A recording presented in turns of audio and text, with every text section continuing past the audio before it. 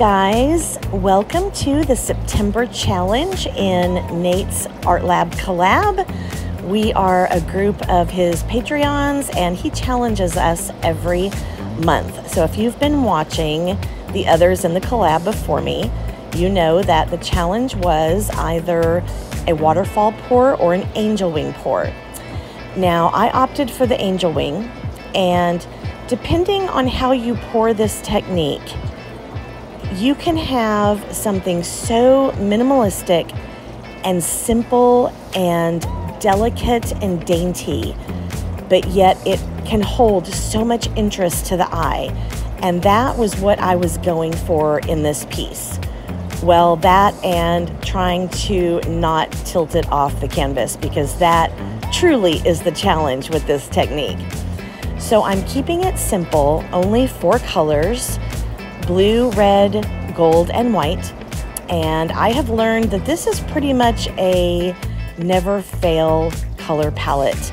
I learned it from Kathleen Osmore, and it just seems that no matter what technique you use those 4 colors in, it always turns out really, really phenomenal. So that's why I went with those colors. I'm using a black base coat, and I'm going to elevate the canvas here and then spread the paint out with a plastic drywall knife. Now the reason for this is the amount of paint left on your canvas before you start actually pouring your colors is very, very important. And it's vital that you get as much of that base coat off as you possibly can. Now, when I start pouring, I'm going to point this out and show you why it's so important to get that paint off. Like I said before, the trick is tilting very, very carefully so that your composition does not go off the canvas. Now, some people, when they're doing their angel wing pour, it does go off the canvas on one end. However, I did not want to tilt any of my composition off here. So that is why I am, like I said, trying to get as much off as I can. And it's at this point that I'm going to do what I call a hard tilt. Now you see all that paint grouping together and flowing off. That's how much paint was still left on, even though I smoothed it out. So again, when you're doing this technique, make sure you get off as much of your base coat as you possibly can. Now, some people use a split cup when they pour this out. I prefer to do it this way. I use a regular cup. I get a piece of cardboard and I cut it to fit inside the cup to create a separator. This was something I learned from Olga Sobey years ago, and it works really well. So on one side of the cup, you pour your base coat, and on the other, you layer your colors. Now remember, this is the same as any other cup pour. The first color in is going to be your last color out. So I layered it from the bottom: blue, red, gold, and white.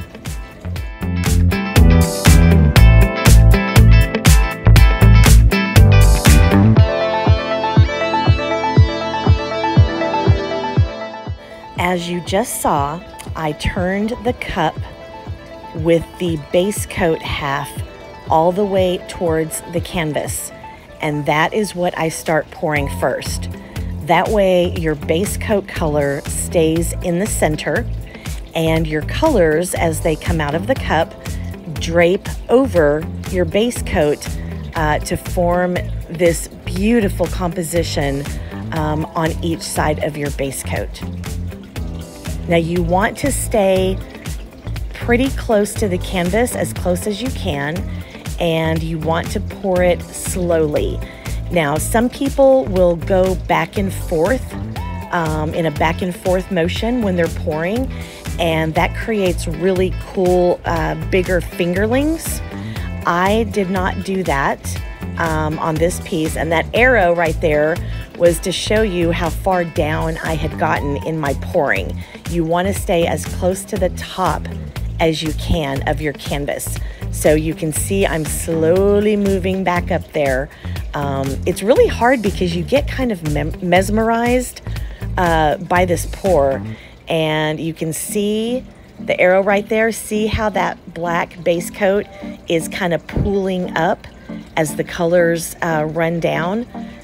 We're going to talk about that here in just a little bit when we go to tilt, but I'll let you watch the rest of the pour. This is all done in real time.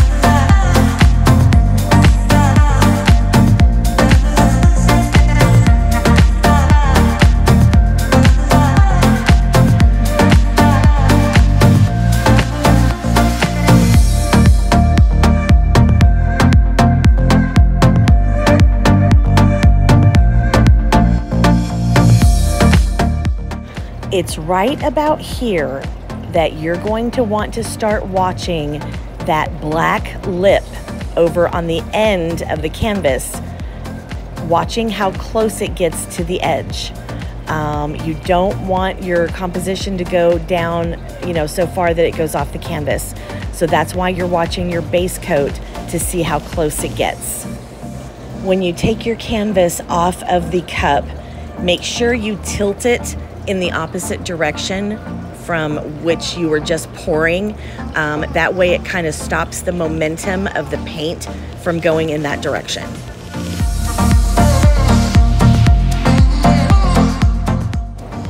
Now comes the fun part of tilting.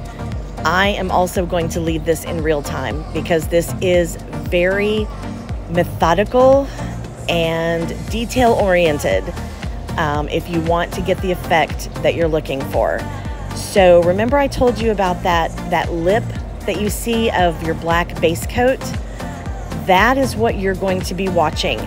Don't watch the edges of your composition. Watch that lip of the black base coat, because the closer it gets to the edge, you do want to get some of it off, but you don't want to go too far so that it pulls your composition paint off as well. It's a fine line, guys. It is not easy. It takes a lot of practice. This is not a technique for someone that is impatient and that likes to just kind of tilt willy-nilly. You really have to pay attention to where the weight of your paint is so that you can tilt the areas that you want to tilt. Again, it's a very slow, methodical process. But with enough practice, you can do it. Anybody can do it, but you've just got to be patient.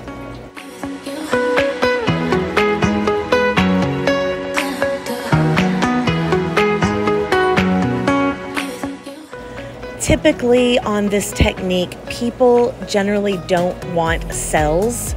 So let's talk a little bit about the pouring medium that I used.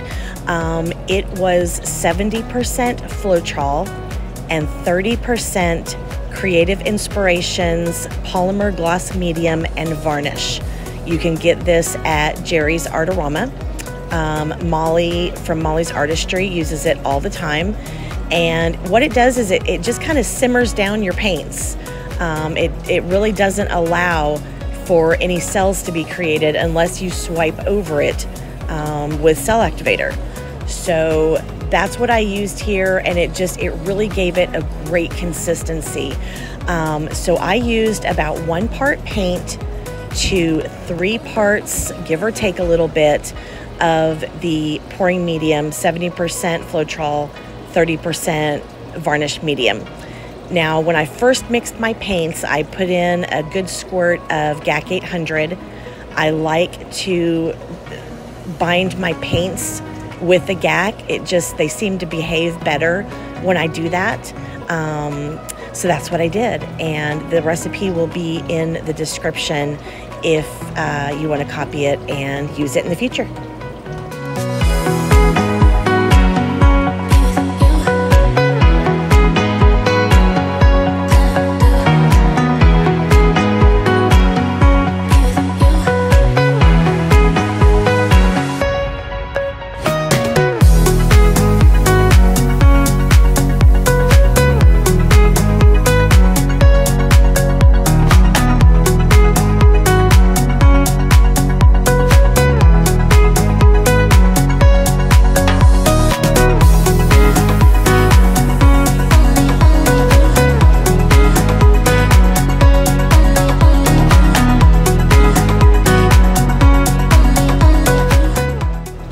And that is all I'm willing to tilt, guys. I am loving it. Now, since we weren't able to tilt off the composition, there's gonna be a little too much base coat left on the canvas, which is why I am going around and smoothing it out, removing the excess so that everything is nice and even.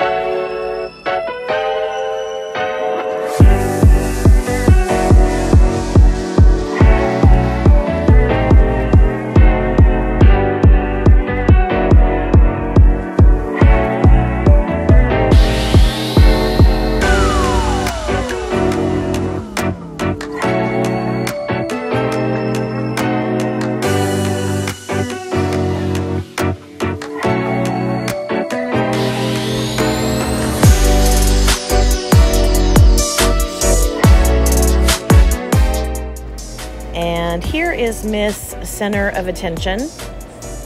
And this one is just trying to escape, per usual. And here is the piece dried. I had to resin it. It was just screaming for resin. So I did, and it's beautiful. I am so happy with this piece. Sparkle from that gold and the turquoise, just gorgeous. So happy with this piece. This is actually the first real angel wing pour I have ever done that I did not tilt it over the sides. So I am pretty proud of myself.